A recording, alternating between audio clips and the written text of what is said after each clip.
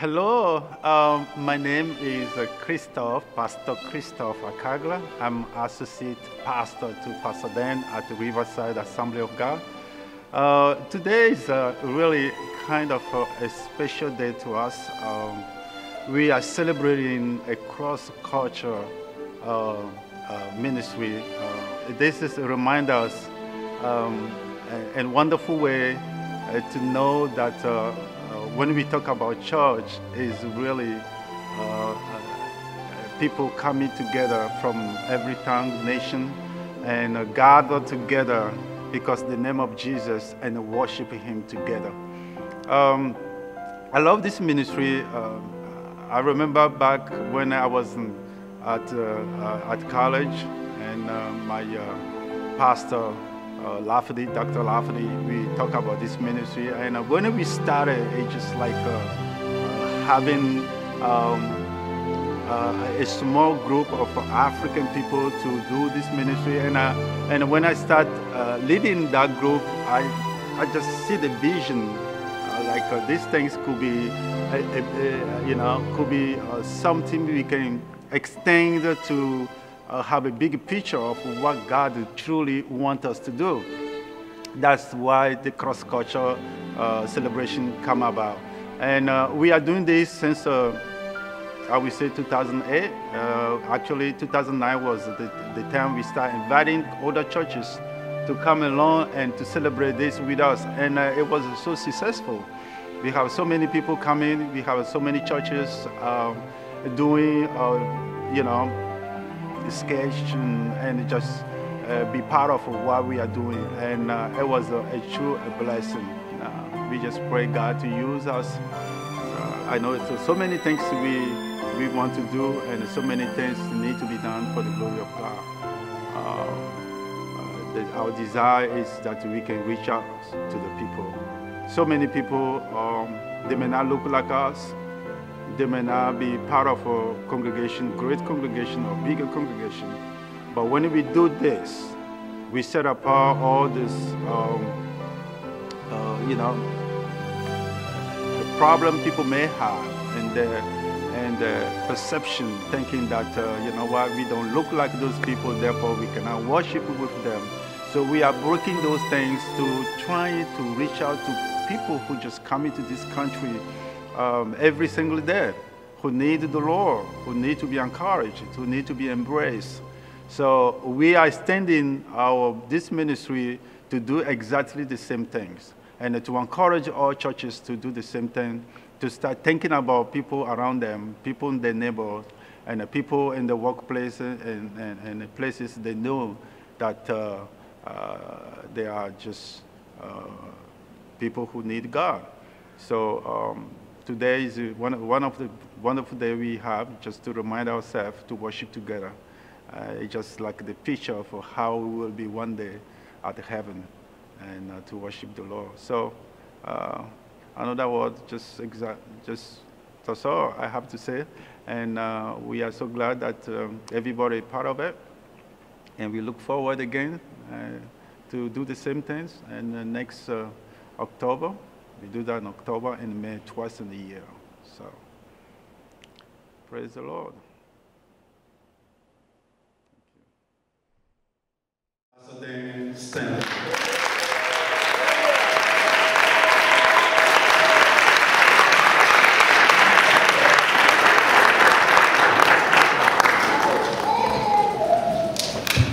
Good evening, everyone. Good evening. I want to welcome you to Riverside Assembly of God. It's a great opportunity and honor for us to be able to host everybody, kind of gathering across cultures. It's already been said that if you look around, this is what heaven's going to be like.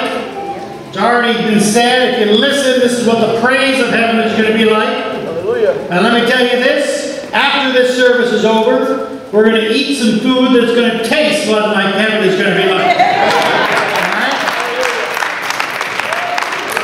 I've been watching my time, and I understand that people are getting a little anxious to taste some heaven after service, so I'm not going to keep you very long.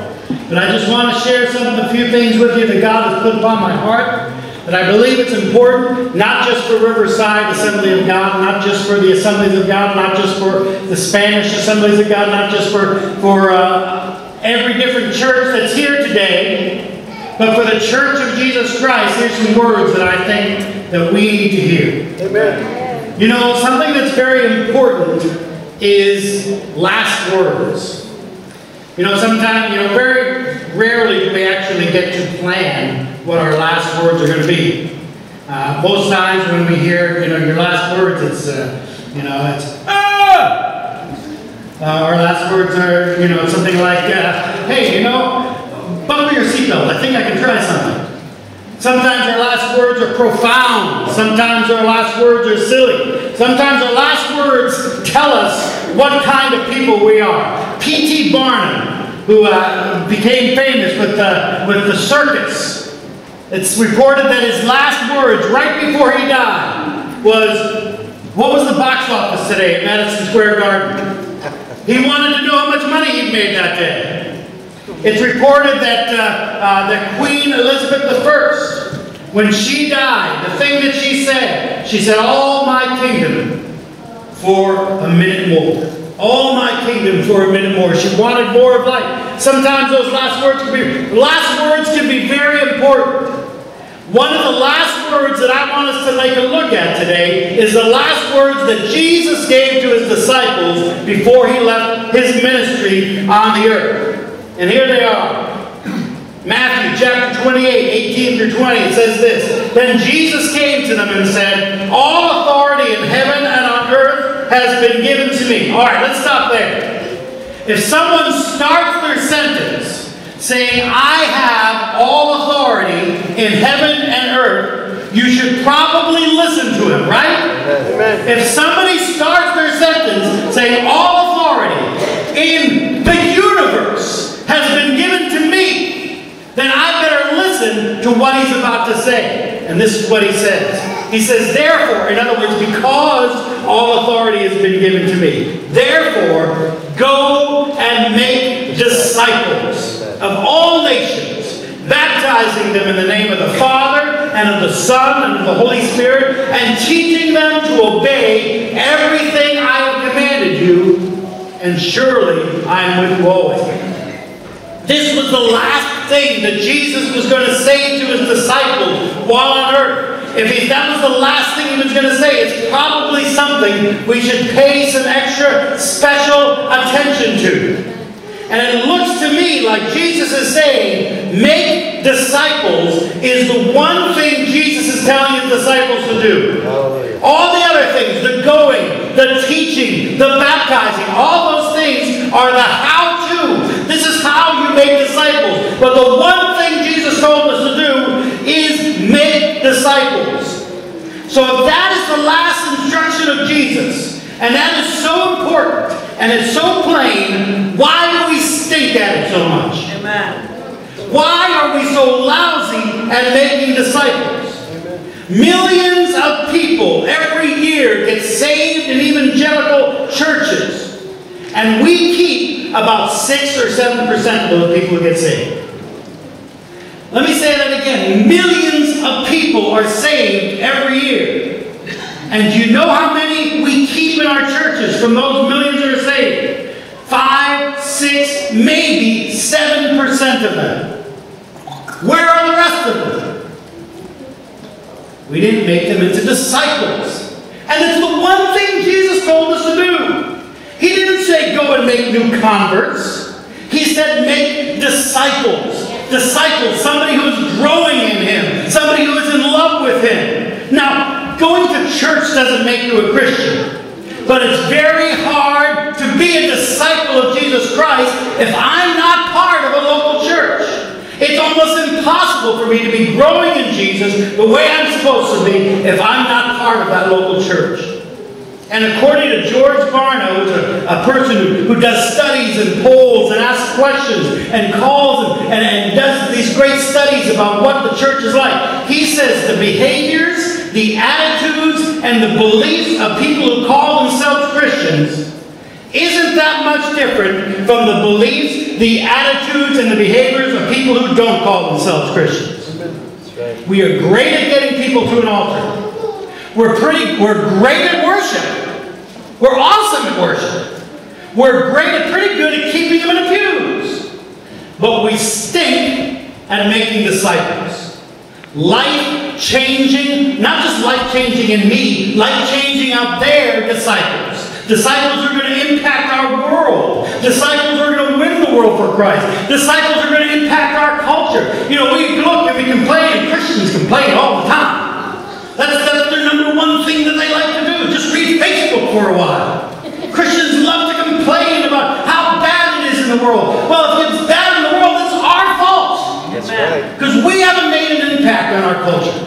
We haven't been the kind of disciples that we're supposed to be. Well, how do we get this way? Just a few ideas of how we became this lousy at making disciples. First of all, I think we have been focusing on the wrong things. Now, we've been focusing on some good things. We've focused on things like evangelism. We've focused on missions and preaching and revival. And these are all good things. But they should be the result of discipleship. Those things, you know, if we are really making disciples, you know what? We don't have to worry about evangelism. That's right. Because when I make a real disciple, he's going to want to tell people about Jesus. If I'm really making disciples in my church, I don't have to worry about missions. Because people are excited about telling the gospel of Jesus Christ all over the world. Amen. If I'm really making disciples, I don't have to worry about godly worship. Because you know what? I can have great worship and lousy disciples. Let me say that again. I can have fantastic worship and lousy disciples. There's a story in the Bible, in the Old Testament, where the people of Israel were ready to go and go into battle. And they run into battle and they get defeated. Like 10,000 Israelites die in the battle. And so they all come up and they're all beaten up and, oh goodness, what was wrong, what was wrong? And then the ark comes into the camp.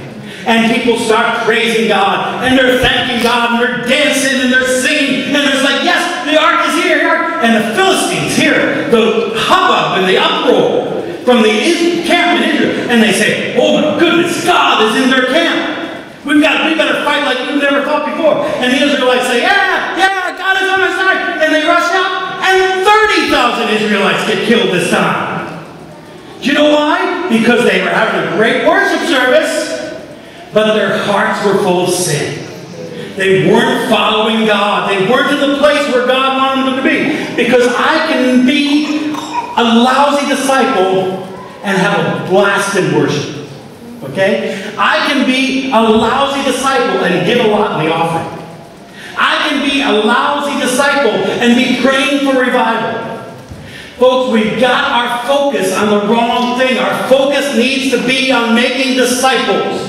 Our focus needs to be on people growing in the Lord. Our focus needs to be on building relationships with people that will encourage them to be better and closer to Christ. If we do that, the one thing Jesus told us to do, everything else is going to take care of itself. Evangelism is going to take care of itself. Missions is going to take care of itself. If I've got a church full of disciples, let me tell you something, Methuen hasn't seen nothing yet. If I've got a church full of disciples, the Merrimack Valley hasn't seen nothing yet.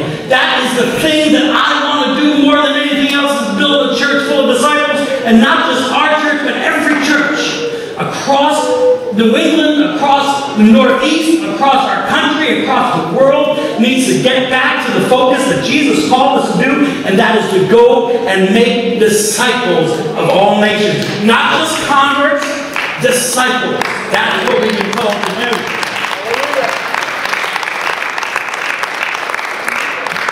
So, here's another thing that I think has gotten us to this point, is that we have treated church like a knowledge dump.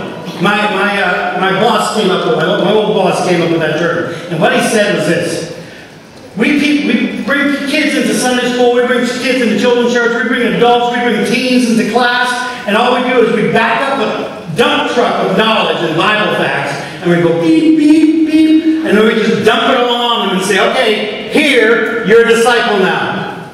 Discipleship isn't just about memorizing scripture. Discipleship isn't just about knowing the doctrines of the church. Discipleship isn't isn't just about knowing the stories of the Bible. Discipleship is about changing me.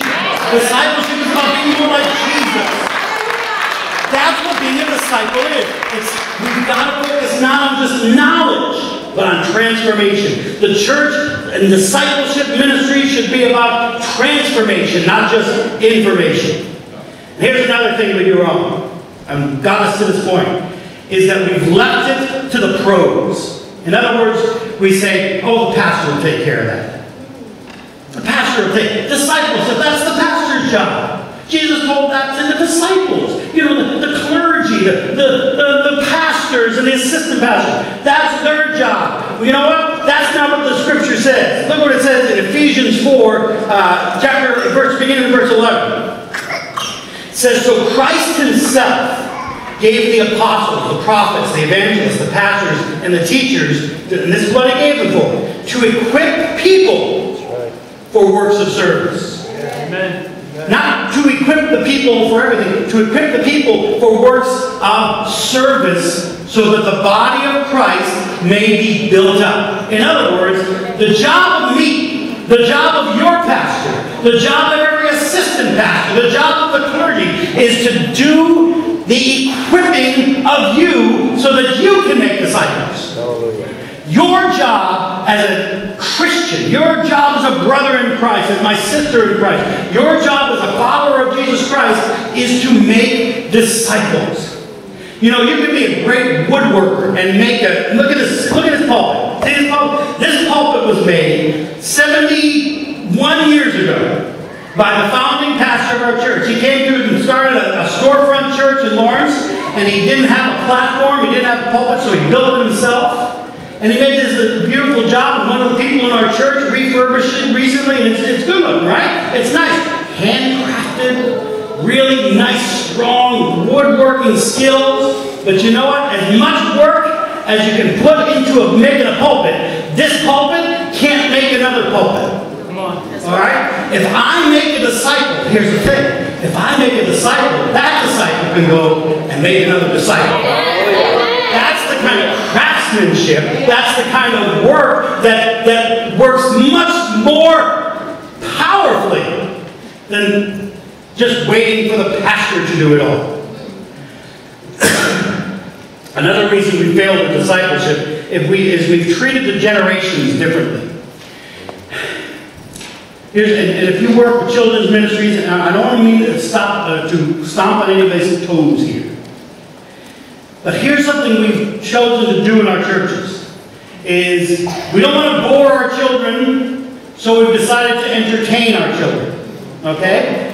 Which, look, I love a good entertainment as well, but, you know, if we entertain kids throughout their children's ministry, and all we do is entertain, then we bring them to their youth group, and they're like, oh, this is what, oh, well, we've got to entertain them in their youth, too. We've got to entertain them in their youth group, so we entertain them in youth group.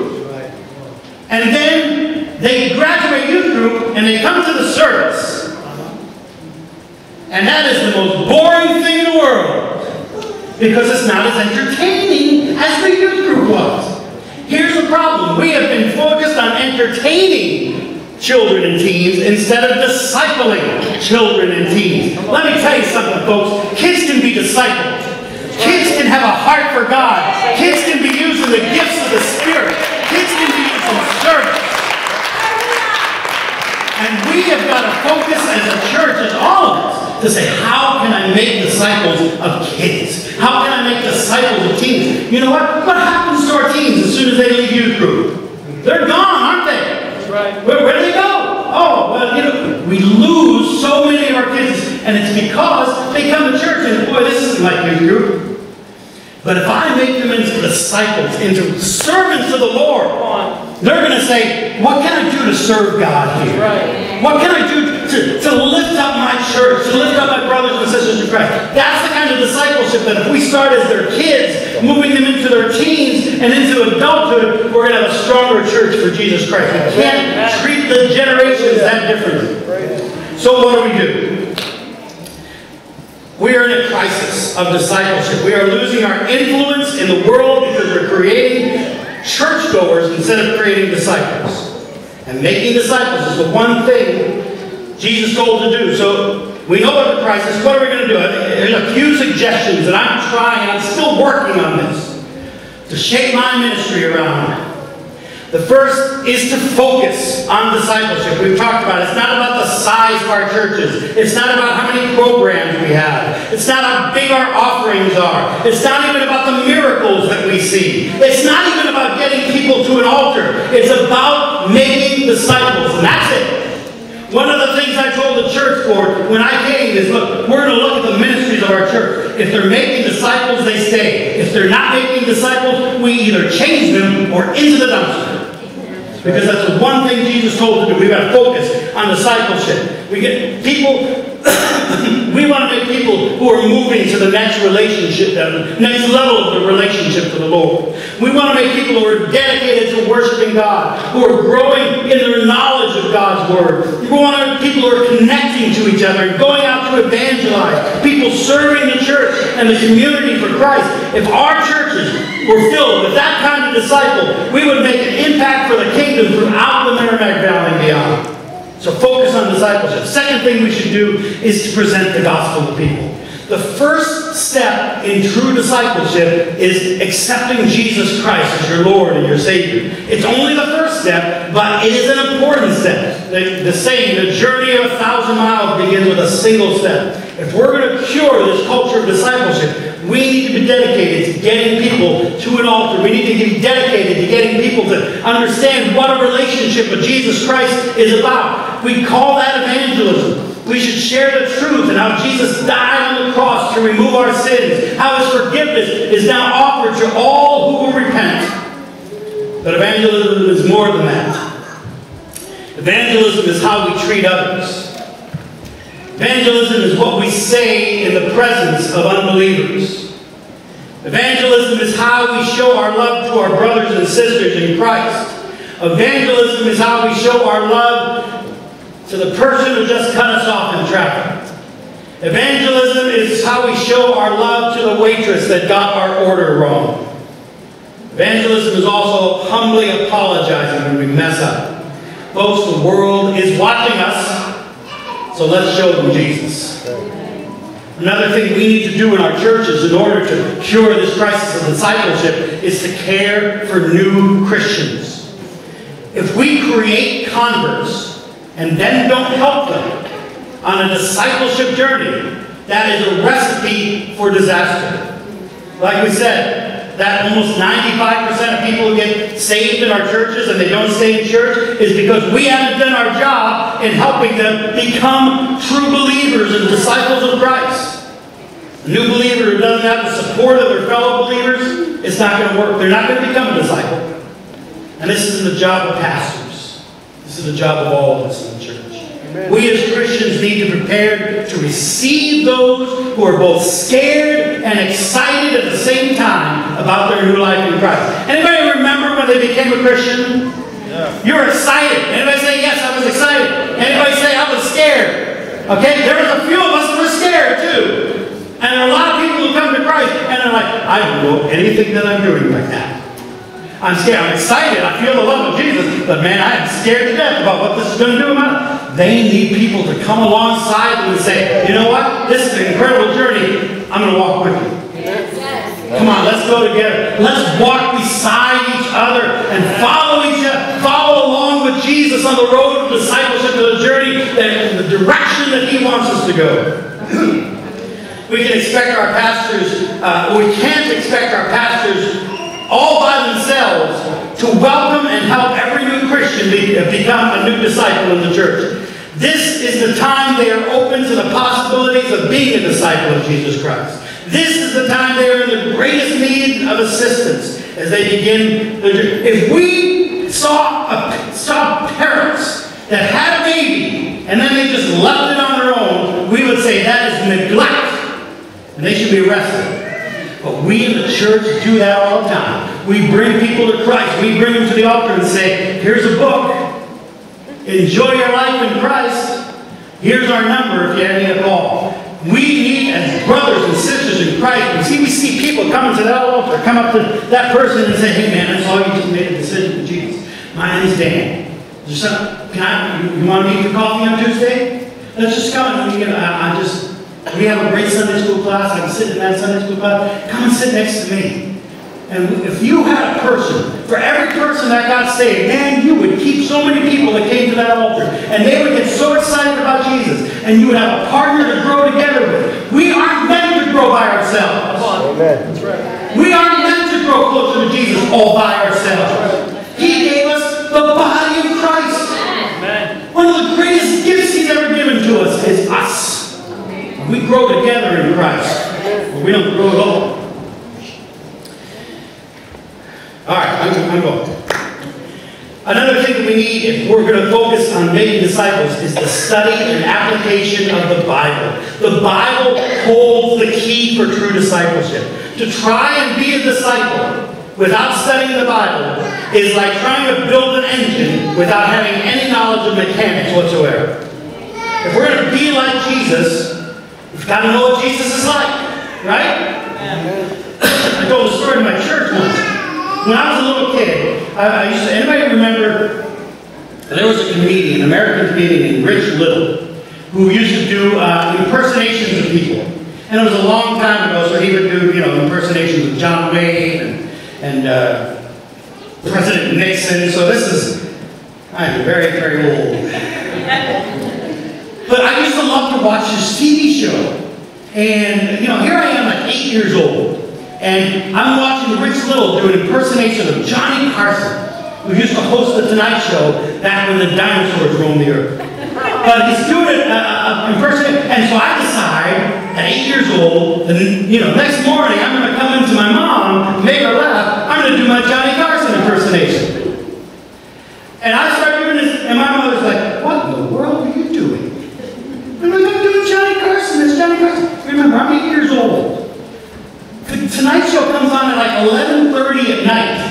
I've never seen Johnny Carson in my life. And so I'm trying to copy someone that I don't know that much about. All the best that I can do is try to copy somebody else who's trying to copy. That's what we're doing in discipleship, folks. That's what we're doing in our church. People don't know about Jesus and we're expecting them to act like Jesus. Because they haven't studied the word of truth. And folks, let me tell you something. There's something that I tell my church, and your pastor might disagree with me. You listen to your pastor. But this is what I tell my church. If you only have 1 hour to get to Jesus every week, don't come to Sunday morning service. Go to Sunday school. Go to Bible study. Go to a home group. Find something with a small group of people that you're going to be able to hear God's word and learn together. Hey, this is my good friend Frank. Thank you, sir. That's a servant, folks. He's a disciple of Jesus Christ.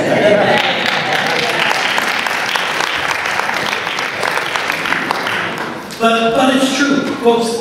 I love Sunday morning service. It's full of unity and joy and worship, and we can encourage. I can encourage people. But as far as really making strong discipleship and relating it to every personal life, I can't do that in a Sunday morning service. I got a couple hundred people here. I can't. Focus on every single person's problem. But if I'm sitting in a group of 12 people, if I'm sitting in a group of 6 people around a table, if I'm sitting one-on-one, and we're opening the Word together and say, how would you apply this to your life? Man, disciples are being made when we do things like that. So I encourage you, if we're going to make true disciples in the church, we've got to focus on getting people to understand the Word of truth and applying the Word of truth to their lives. We're going to progress on this journey. We need to apply the Word, understand it. Application is necessary for life transformation. One last thing we need to do if we're going to build strong disciples, if we're going to really focus on discipleship, is to build strong discipleship relationships. The strongest discipleship comes through relationships. The people who truly built into your life weren't just the ones who preached a sermon to you, weren't just the ones who taught a lecture to you. They were the people who sat with you. They were the people who listened to you. They were the people that prayed with you. Those are the people that made a difference in your life, aren't they? Our relationships have a tremendous impact on who we are and what we become. Praise God. Brothers and sisters, the biggest impact Jesus made wasn't preaching to 5,000 people. The biggest impact Jesus made was hanging out with 12 guys. Because those 12 guys turned the world upside down. All right? Jesus preached to thousands of people on the hillside. After Jesus rose again and Jesus was telling, go and make disciples, where were those thousands of people? They weren't around, but the disciples were there. The ones he had built relationships with. Folks, churches should be places where disciple-building relationships are formed and nurtured. We need opportunities to pray together. We need opportunities to laugh together. We need opportunities to study together and encourage each other. If we're going to cure the crisis of discipleship, we must be dedicated, each of us, to building relationships with people that we can encourage them to become stronger Christians. That means believers to minister to each other rather than expecting your pastors to do all the work. Let me conclude by saying this. One of these days, I'm going to die. It's true. Some students from North Point Bible College are going to come into my office. They're going to take my books and put them in boxes and bring them to the library up in North Point. There's going to be a nice funeral. Then eventually, Riverside Assembly of God will pick a new pastor. And aside from my family and a few close friends, they're not going to remember me all that much. But that's okay. That happens to just about everybody. The purpose of my life is not to have people remember me. The purpose of my life is not to have a wing of the church named after me. My job, while I'm here, is to cause damage to the devil's plans. And not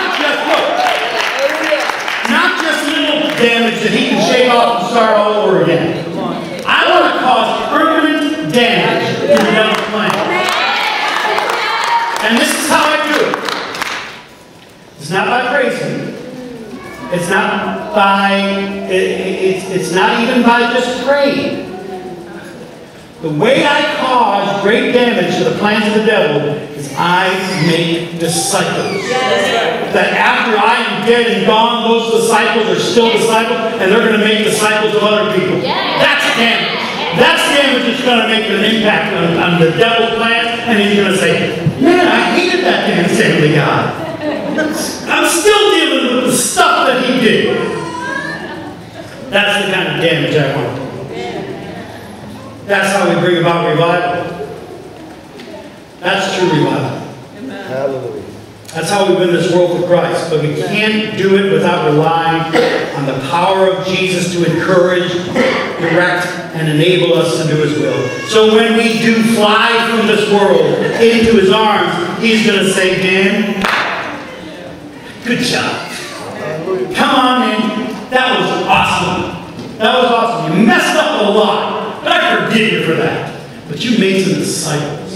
Come on in. We're going to have a party. And I want all of us to have that same greeting where Jesus says, well done, my good and faithful servant. You did the one thing I asked everybody to do. You made disciples.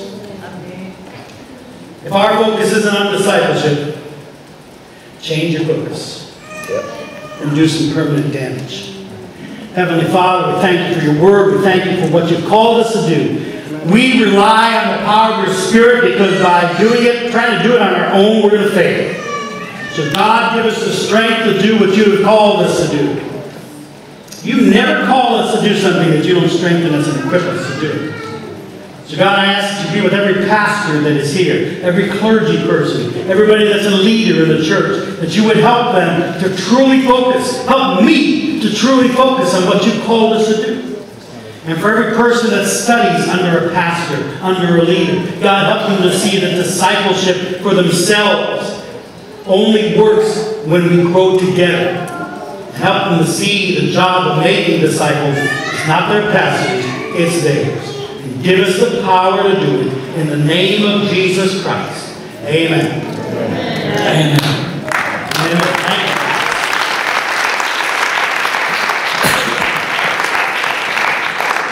Well, I want to invite everybody to the fellowship that we're going to have afterwards. Let's encourage each other and love on each other and enjoy some good food and compliment the good chef.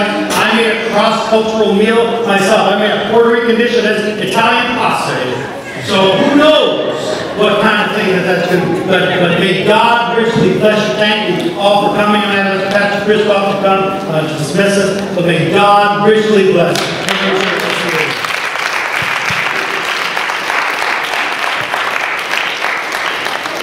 What do you think? Amen. He's the man. The man he preached. And I'm so thankful that I can work in under his leadership. Praise the Lord. I just have one. I just want to ask you, if you really do not know Jesus, and you are in this service, you heard what the pastor then just said about disciple. Discipleship is the key. Like he told us, that's the last word that Jesus left for us. And we have to follow his direction.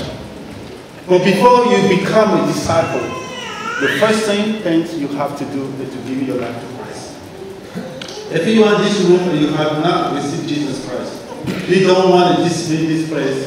This needs all of you and not give you opportunity to give your life to Christ. So we're going to be here. My brother Ernie, they introduced her. One of the leaders, superintendent Sunday School, they're going to be here also in the front. Pastor Shen is going to be here too. So if you don't, other pastor, you know, I know he likes to leave me alone, but I don't want to touch you today. And anyone who have not, or if you need prayer, we have people here, the leaders here, who are going to pray for you. I know we're going to have time to fellowship, we're going to have time to share the food, but you know what? We don't want to just, because food, and walk away and just rush. We want you, if something bothering you right now, and you need that touch, or you need prayer for one of us, please come to this altar. We would like to pray for you. Amen? Amen. We're going to pray to dismiss it, but we're going to be here waiting for you. Heavenly Father, thank you, Lord Jesus, for using Pastor Dan to open our hearts.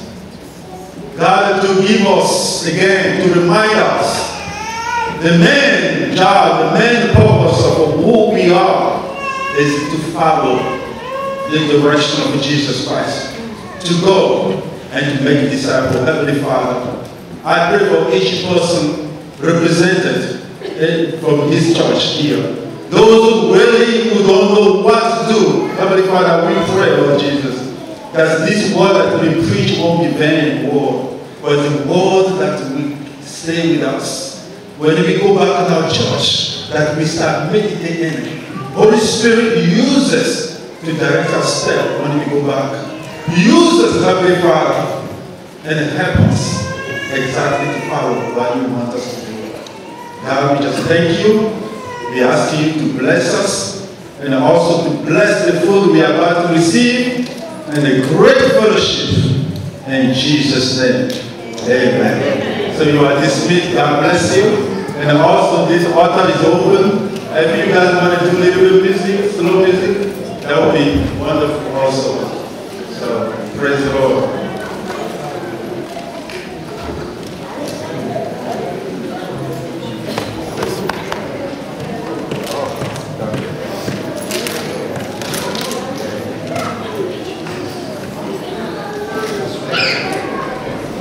Thank you.